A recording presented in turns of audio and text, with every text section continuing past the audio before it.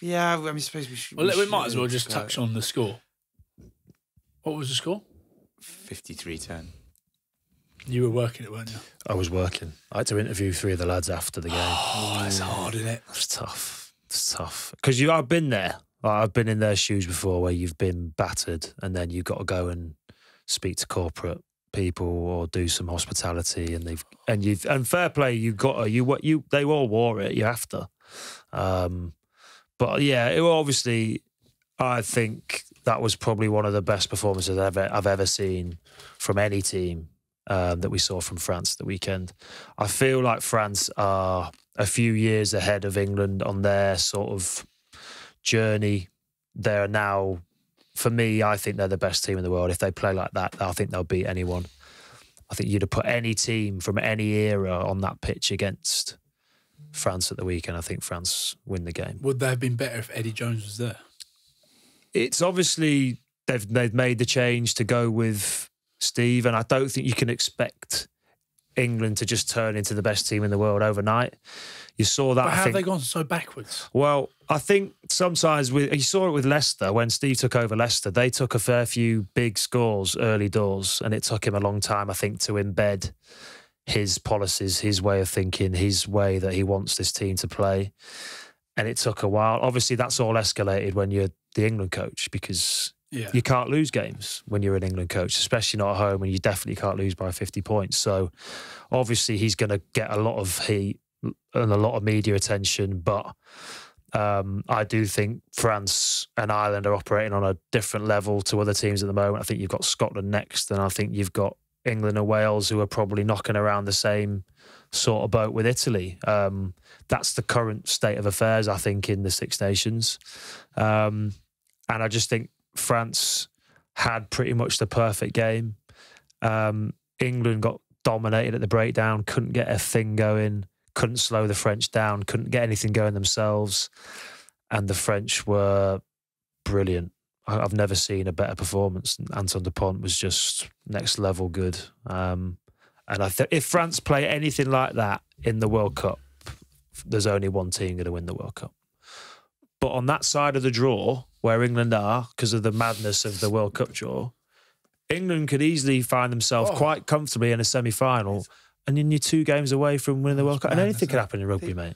Anything could happen in one madness. game. It is madness, the whole World basically Cup beat thing. Wales or Fiji, probably. So, exactly. And see off Chile, Samoa. Yeah, So England could find themselves in a semi-final, and then one game of rugby with anything could happen. England turn it on one game, or there's a red card. With the tackles and everything that's going on at the moment, England could find themselves in another final, and then you're in a World Cup final. Yeah, because people are saying the other side, with Scotland's group, Ireland. Oh, yeah. You make it out of there, you're going on to win Yeah, the your World Cup. boys are gone early doors. You're They've got to put their holidays now. You're basically going to win a World Cup if you get out of there. Yeah. Just one bloke for me, and I know he's my favourite player ever, Freddie Stewart. Even in that, somehow, he was still outstanding. Yeah, Freddie's brilliant. Bloke's outstanding. He's such a good player. He was one person that stood out for me still, that was just still cracking into it, doing everything right. Yeah. Taking every high ball. The best person I ever played with on the high balls was Brownie. Mike Brown was incredible. By the way, how good is he? He's playing amazing. I'm so chuffed for him. So when a ball goes up in the air, there's no better feeling of knowing, Brownie get that. Yeah. And he just used to get it every time and then beat the first couple of people because he's so nuggety and Freddie's exactly the same. Freddie's so big. He's like having a second rower at the back, but a second rower that can shift, can jump, can fend people. He's so big and powerful, and he catches the ball. Sounds simple. He doesn't catch the ball stood still. He catches the ball going forward. So he makes 5-6 meters on every kick. He's so reliable. He was one of the players that still stood out, even when you lose by 50 points. You think no one really would stand out. I still thought Freddie was exceptional, and he's now first name on that team sheet for England. From a professional point of view, Danny, Yep.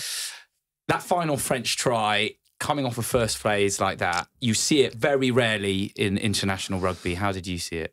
Yeah, I think for any sporting fan, rugby fan, it doesn't matter if you love rugby, you watch that and you go, wow, that was That was slick. They scored one not too dissimilar a couple of years ago at Twickenham, which was incredible, but that one's even better. You do all these first phase moves in training, you practice them all week. Very rarely does one come off as good at that as that. And I think as well, the weather was so bad. Like it was so wet. That ball's so slippery, and every single pass is in front of the man at pace. The skill level was exceptional. To execute it like they did was incredible.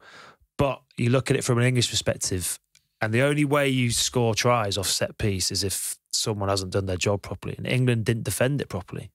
The first pass beats about 3 lads, which then compromises everyone on that. Sorry to be a nose on it.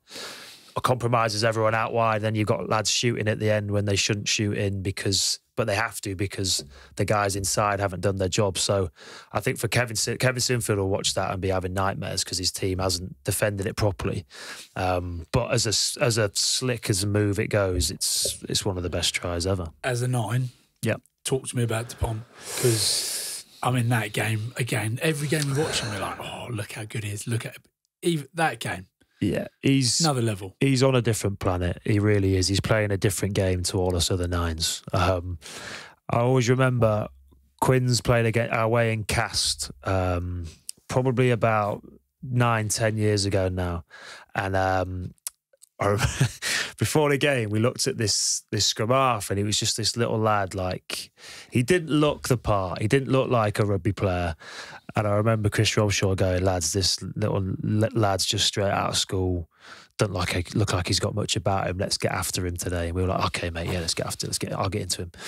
And then 10 minutes into the game, I remember he took a quick tap. He bumped Chris Robshaw, handed off Nick Easter, ran around Nick Evans, scored his try under the posts. And Chris Robshaw went, "Watch the 9, lads. He's a decent little player." Right? And I always thought, I was like, who was that guy? Like, who was that 9? Because I remember trying to tackle him, and it was literally like hitting a brick, hitting a brick wall. He was so strong and powerful, but he was so small. I was like, how has he done that? And then I always thought, a few years later, I was like, I wonder who that 9 was. Like, I wonder who it was. Turns out it was Anton Dupont. When did you realise it was Anton Dupont? It was probably when he started really coming through with Toulouse and coming through with France. And I was like, that's the 9. Mum, have you got that programme from that game? That's him. Hold on, let me get that programme.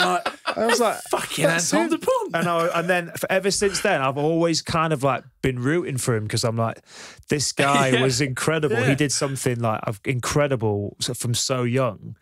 And I always thought, I wonder where that guy is. And then it turns out it was him. Cool, isn't it? And then he's obviously now, he's the best player in the world. He's playing on a different level. He sees things quicker than other people, but then he also has the skill to execute it under the most high, intense pressures. I saw him at the TikTok launch, and because I gave him a shirt that day. We swapped shirts after the game, and I had a picture and stuff at the casket. And he came up, and so I was like, he won't remember me. And he was like, "Oh mate, I've still got the shirt from that game." And I was like, fanboying over this. I was like, "Mate, you're like the best player in the world. Like, so amazed that you've still kept my shirt. That's really nice." What did you do? No, I've got it. It's in the cupboard.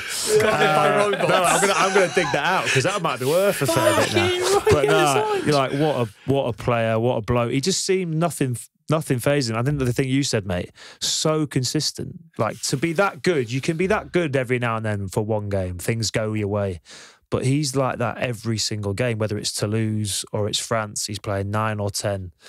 He's always the best player on the pitch. He's next level. It just feels like everything he touches, he's like Midas touch. Everything he touches turns to gold. Like his kicks, there's always a bit of space for him. I feel like people are just giving it to him. Normally, when you big lads hit a 9, like, you've banged him. Yeah, but he gets lit up, or people think they're going to light him up, and he'll just shrug you or step underneath you. Yeah. He's so powerful for a little lad. Like, it's incredible. No, it's amazing.